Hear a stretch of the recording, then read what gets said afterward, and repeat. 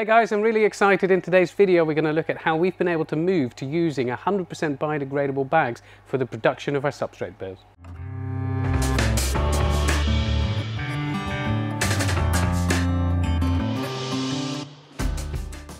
So like I said, I'm really excited because we've been able to move to using 100% biodegradable bags for all of our substrate bales using low-tech techniques. But first I also want to just thank our partner Shopify for sponsoring this video. Now this isn't something that we often do, but in this case it will make total sense. It made total sense for us, and you'll find out later in this video why. So you might actually wonder why I'm so excited about this development with biodegradable bags, and it's pretty clear. Over the past 10 years or so, we've been so often asked why the use of single-use plastic is so commonplace in mushroom cultivation. So let's start at that point. Well, there are a few good reasons for that. Lots of growers really appreciate the fact that it's got a high humidity retention, water retention, so it encloses this space, which is good for your substrate.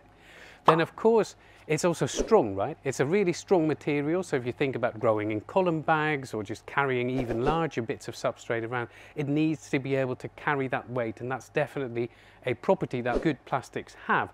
And then on top of that, the other reason lots of growers use it is because they choose to grow using sterilized ways. The plastic needs to be able to deal with really high temperatures and not fall apart. Lots of traditional plastic have those properties, and then again on top of that, it's really cheap to use, but I'm sure you'll agree, and I'm sure you're aware of it, there are also some bad things. So the fact that it's single use often means that it ends up in landfill, it doesn't biodegrade, it sticks around for many years, and that is a real problem. Sometimes it often emits methane when it's dumped in landfills. Loads of countries don't have a proper system in place for collecting, let alone recycling waste. So all of those things amount up to quite a problem often, and that's why I'm so excited about this development and sharing it with you. And if you want to go into more detail on plastic-free mushroom farming and some of the advantages, disadvantages, then we've done a video for you, and I'll link to it in the description below this video. So we're in one of our incubation rooms here, and you can see behind me there's a whole wall of fully compostable, biodegradable substrate bales.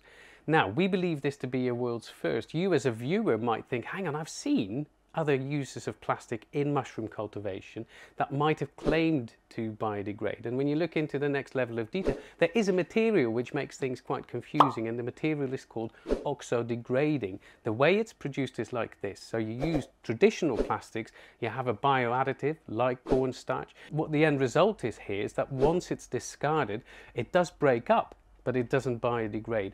What it reminds me of is the use of microbeads in toothpaste. You might remember this. There's a whole row about how this all ends up in our waterways, and this is not a sustainable solution, of course. In fact, it looks like the EU is agreeing with this being misleading and has undertaken legal action, so hopefully this kind of material will be banned soon. So instead of these bales being plastic-based and leading to microplastics, they are made of a material which is fully compostable and biodegradable. They're made of starches, cellulose, as well as vegetable oils. Now, what does this mean? It means that you can add these after the use and growing your mushrooms from them. You can add them to your compost heap, and as long as they're exposed to oxygen, all will be well, and it just fully biodegrades. Now, one more thing, and just to remind you that when you use sterilization methods for your mushroom cultivation, this is not really an option for you because it won't withstand high heat treatments like use of autoclaves or super pasteurization vessels. Now, this is why our way of growing, the low-tech mushroom farming way of growing, is just all coming together really nicely, because we do feel that the use of single-use plastic is a real issue in mushroom cultivation. So if you want to find out, there's loads you can find out about the low-tech mushroom farming course as well as the community. If you want to find out more, we'll add a link to the description below this video. And also, just so you know, this material is fully certified by all the relevant institutions. So you're watching this on YouTube, and we've been on YouTube for some time now, and we absolutely love it. We love engaging with the community feel. We love adding videos that I hope you find useful to watch, and it's been growing and growing, and it's perfectly aligned with our mission as a social enterprise to get more people into growing mushrooms, which is often an overlooked crop. Now, so we've been doing YouTube for some time, but for a longer period, you might not realize, we've been using Shopify, which is an e-commerce platform. We've been using them to sell our products, like the mushroom grow kits, for instance. We've been selling them for over a decade. At the start, a simple Simple website with a PayPal button to check out. Then we migrated to the platform offered by Shopify, and we found it super easy, super reliable, really easy to set up even if you don't have any real tech skills. And there's all sorts of apps and bits that you can add to it to make it even better, of course. Shopify also integrates with social platforms such as Facebook and Instagram, and they also have an app that allows in-person sales when you're at the farmer's market or pop-up events. And now this is the point where I can let you know why I'm so excited about teaming up with them for this particular video.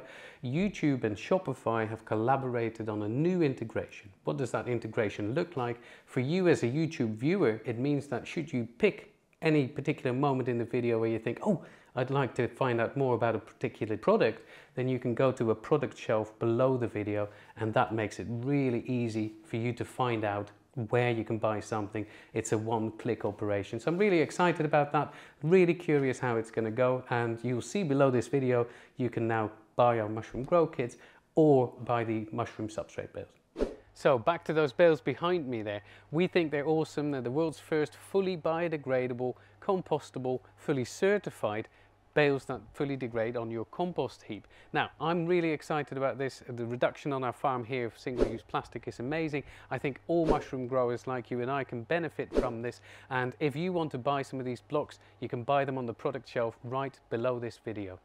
So I hope you found this video useful, and let us know what you think in the comments below. Thanks a lot for watching, and see you soon.